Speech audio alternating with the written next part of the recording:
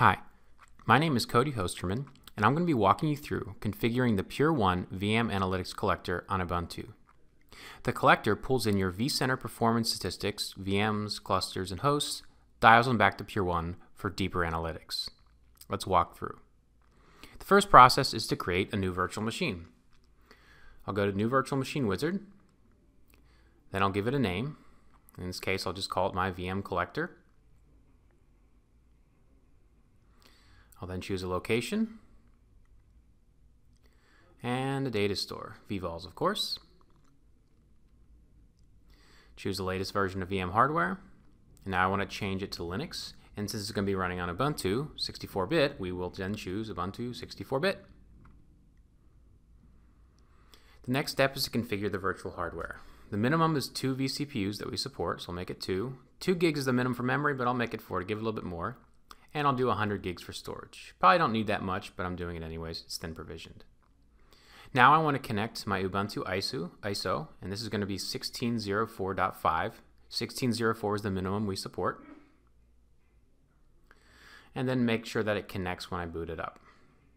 I'll go ahead and complete the wizard, verify the information, and then boot up that virtual machine.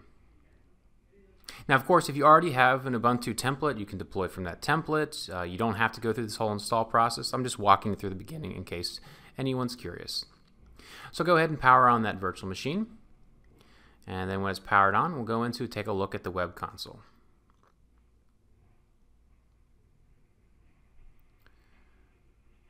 All right, let's find my collector. There it is.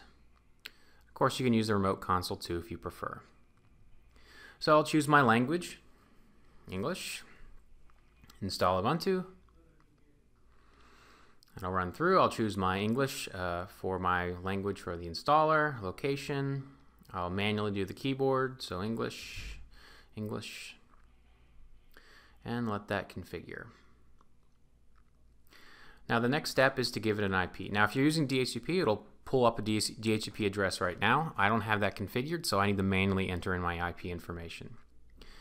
So first thing I need to do is give it an IP address.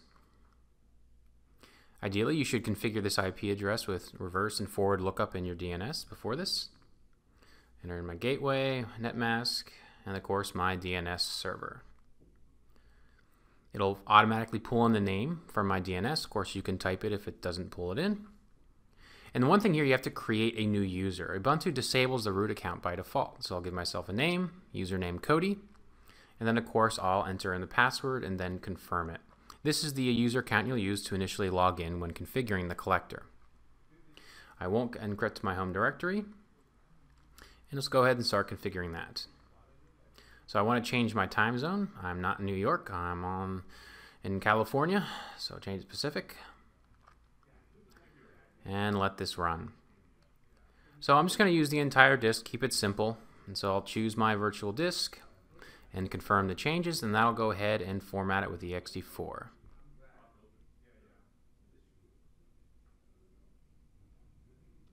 I'm not going to use a proxy, so I'll lose that blank. And I'll go ahead and configure the rest. I'll apply so it installs security updates automatically, which is the recommended option. The only other thing we want to add here from a feature perspective is the SSH server, so we can SSH into this host. Then it'll go ahead and finish the installation process of Ubuntu. Doesn't take particularly long.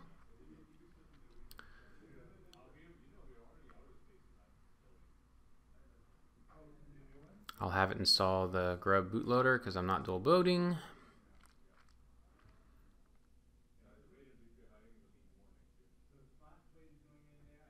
Alright, and then I'm going to go here, and next all we'll do is remove the ISO from this VM. It's no longer needed. Ubuntu is installed. So I'll go ahead, edit settings, and go to my CD DVD drive and just change it back to the client. So it's no longer using that ISO file on the data store. Hit OK. Then go back to my VM and hit continue, so it'll reboot itself. Doesn't take very long to shut down, and certainly doesn't take very long to boot up either. So I'll boot into Ubuntu, and it's pretty much ready to go. So the next step here is we'll bring up PuTTY, and I'm going to SSH into this VM. So put in your IP or your FQDN and connect to that Ubuntu VM. First time connecting, so accept the thumbprints, give my username, my password. And now let's start configuring this VM. So the first thing we need to do is we need to install Docker. All right, so one of the requirements of this collector is to run Docker, right? The collector itself is a container. And this is fairly well documented. You can look at my blog post for the individual commands, and you can copy and paste them directly as I'm doing right here. So the first thing we'll do is run an update. Of course, you have to use sudo, so give your password once. That'll go ahead and update. And then we'll move forward. The next step is to enable HTTPS.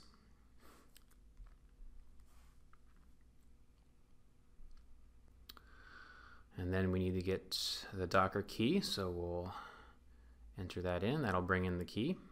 Cool.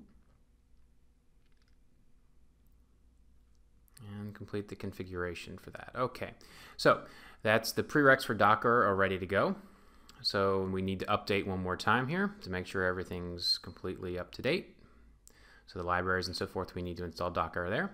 And now let's install Docker. So I'm installing the Docker Community Edition, aka CE. We also support the Enterprise Edition, EE, but for this case, let's go simple and just install the Community Edition. So this will download the packages and then go and configure and install Docker on this Ubuntu VM.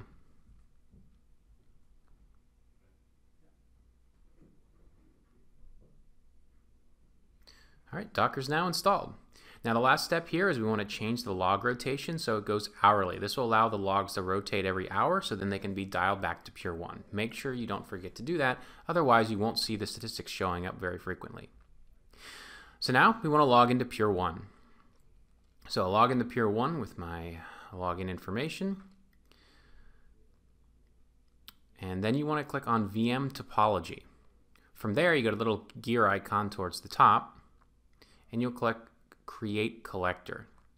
So I'll give it a name. Its friendly names can really be anything. It doesn't have to match the name of your collector, the host name, but just make it something that makes sense to you, right? That's unique.